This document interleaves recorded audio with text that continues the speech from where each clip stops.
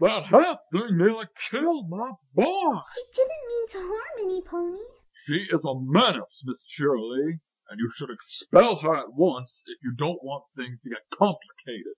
Now, Filthy, I mean Mr. Rich. No, a child like that should be put in an asylum. After all, what else can you do with a devil's child?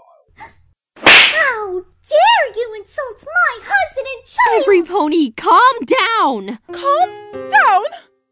Look at my son! Look at his son! That half thing must be punished. And what about your kids? They hurt my Dinky! Screwball was only defending her! Don't listen. Don't listen. Don't listen. Freak! Devil child! Shut Mad up! pony! Half lady! Monster! Shut up! She doesn't belong! Shut up! I'm not bad.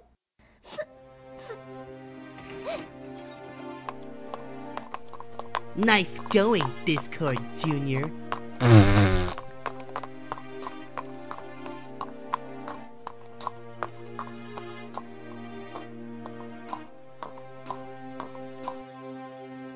You're lucky she didn't expel you.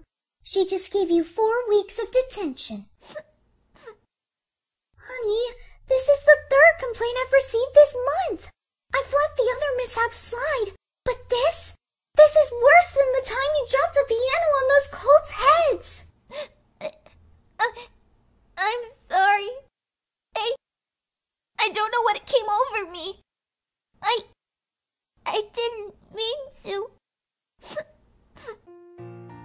Look, it's noble that you were standing up for your friend, but you hurt those ponies just as they had hurt you and Dinky.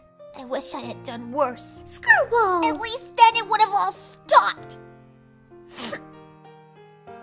They're right, Mommy. Maybe I am evil, like they say. I don't want to be evil. Oh, no, sweetie. You're not evil. You just made a bad decision. That's all. What if I can't control myself next time? What if You'll learn, honey. After all, you have those lessons with Twilight to help you.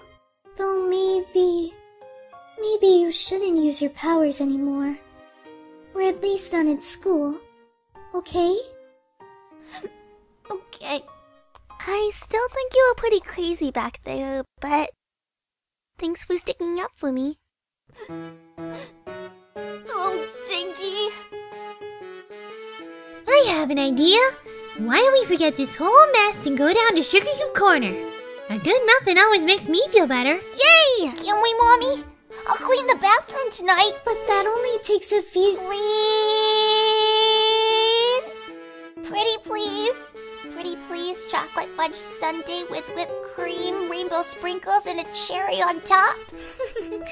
All right.